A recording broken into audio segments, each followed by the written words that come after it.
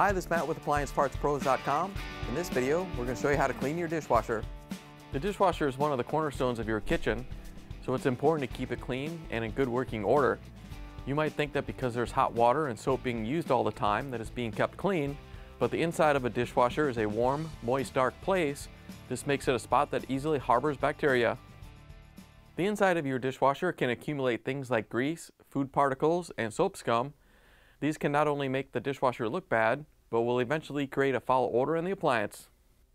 In order to keep everything clean, you want to get into the habit of cleaning any food off the bottom when you see it, wiping down the control panel and door as needed, and doing a full cleaning once a month. If you don't want to think about it, set up a reminder so you don't forget.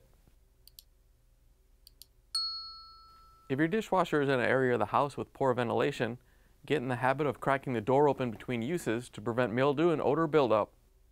Before you run any cleaners through it, you want to make sure the spray arms, filters, and the sump are clean so the cleaning product can work its best. First, you want to start by inspecting all the spray arms. Make sure none of the holes are clogged. If they are, use a small pick to clean them out. Then take the filter out so you can clean it and make sure it's not clogged with food debris.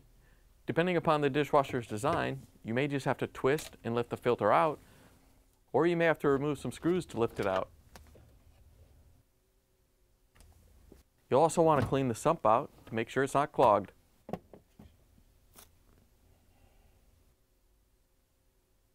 In order to make sure the door gasket's clean, use hot soapy water and a sponge or toothbrush to go around and carefully clean it. There are several different ways to clean the interior of the dishwasher. You can use dishwasher cleaning detergents such as a Fresh or Glisten. Just be sure to follow the instructions on the label. But if you want to save some money and use what you already have around the kitchen, you can use white vinegar and baking soda. Place a cup of white vinegar in the top rack of your empty dishwasher and run a long hot water cycle. Once that's done, sprinkle a cup of baking soda in the bottom of the dishwasher and then run a short hot water cycle. This helps kill harmful bacteria and odors. For really stubborn stains and odors, you can try making a dishwasher balm. Mix 2 cups of baking soda and 3 tablespoons of hydrogen peroxide to make a paste. Form them into balls and place them on a sheet of parchment paper to dry for several hours. Once they're dry, you can add them to the bottom of the dishwasher just as before and run a short hot water cycle. In order to keep your dishwasher clean and running smoothly, make sure you wipe it down on a regular basis and do the cleaning monthly. Once you get into the habit, you'll have a dishwasher that always keeps the dishes pristine.